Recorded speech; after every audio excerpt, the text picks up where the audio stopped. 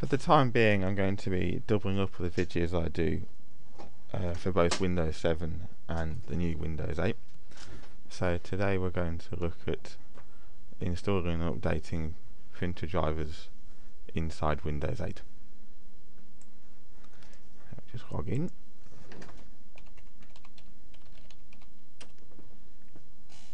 The process is pretty much the same as it is in Windows 7, just have to get past the new design and look of Windows 8. So here we are on the main home screen for Windows 8, and we just click desktop. It takes us to something a little more familiar, and go to the File Explorer, click on Computer, and we can open the control panel from here, which looks exactly the same as Windows 7. We can go to View Devices and Printers, see our printer, right click. Just as in Windows 7, make sure you click on Printer Properties and not Properties.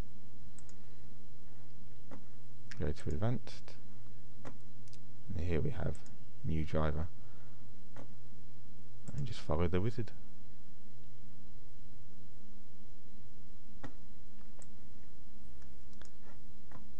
Just like in Windows 7, select the make of your printer, and you should see your printer somewhere in the list. If it's not in the list, you can try Windows Update to add the printer to the list, or if you have the installation CD, you can click Have Disk.